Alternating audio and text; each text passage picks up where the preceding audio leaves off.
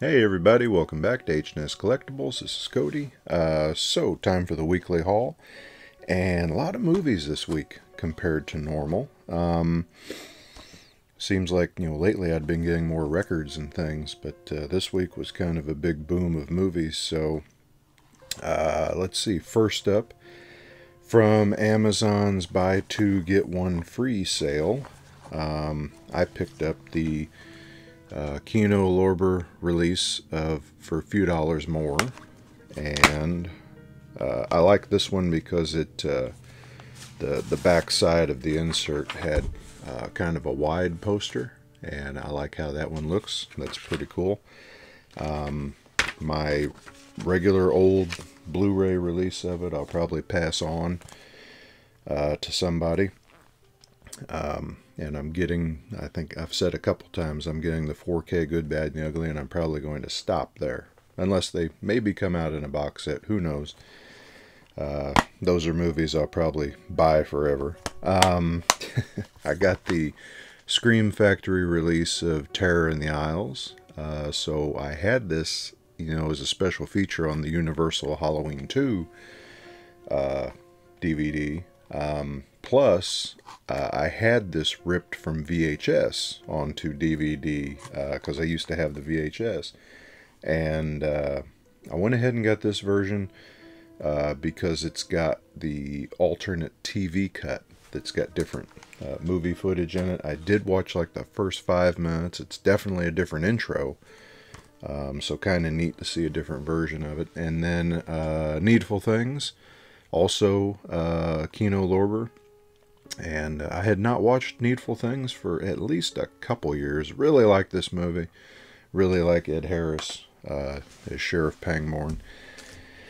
Then next up is a little stack of movies that I bought from my buddy Q the Horror Fan. He shipped me, but first up, just a little item that came with it. Resident Evil Clover Key, or Shamrock Key. So I think this was a Loot Crate item, maybe. Yeah, he can correct me on that, but yeah, I thought that'd be cool, just hanging on a nail somewhere here. I'm a big Resident Evil fan.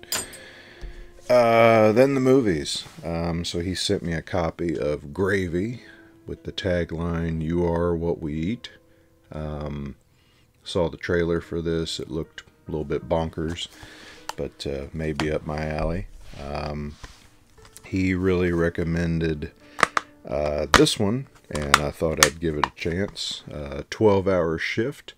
So 12-hour shift says, in 1999, over the course of one night at an Arkansas hospital, a drug-addicted nurse, her scheming cousin, and a group of black market organ trading criminals get caught up in a heist gone wrong.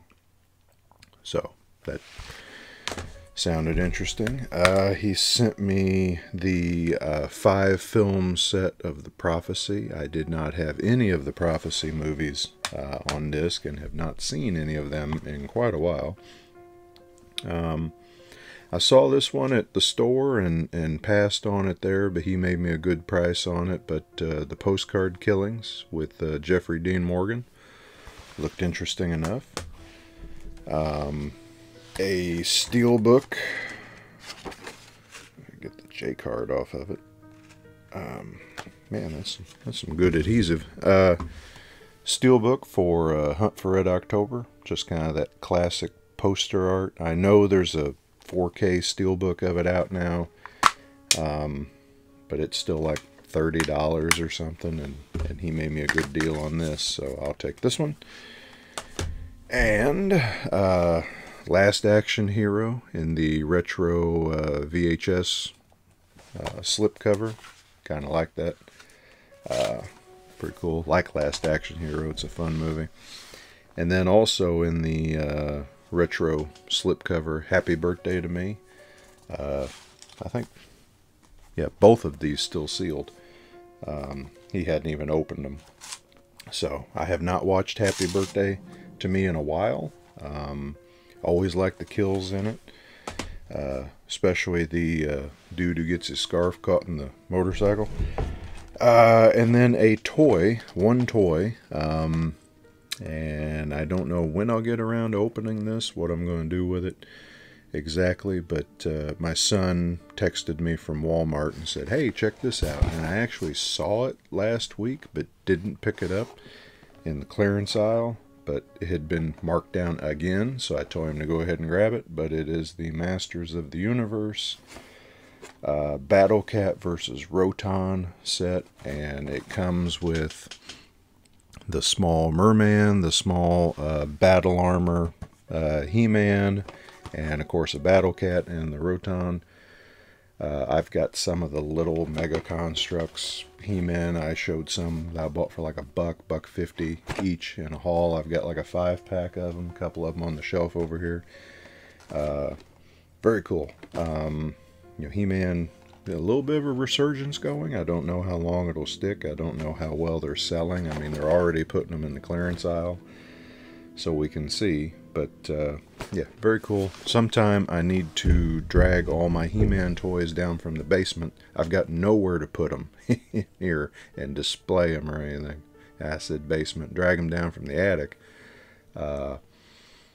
But it would be nice to probably do a video on what He-Man I have. A lot of them, missing their weapons, stuff like that. They were like eBay pickups, yard sale pickups. Bought a bunch of them for Sam when he was born, because I wanted him to be able to play with them. So anyway, that's it for the haul. Mukbang video should be coming up later. We're going to go into town and eat here soon. So yeah, that's it. Everybody stay safe, take care, and I'll talk to you later. Thanks.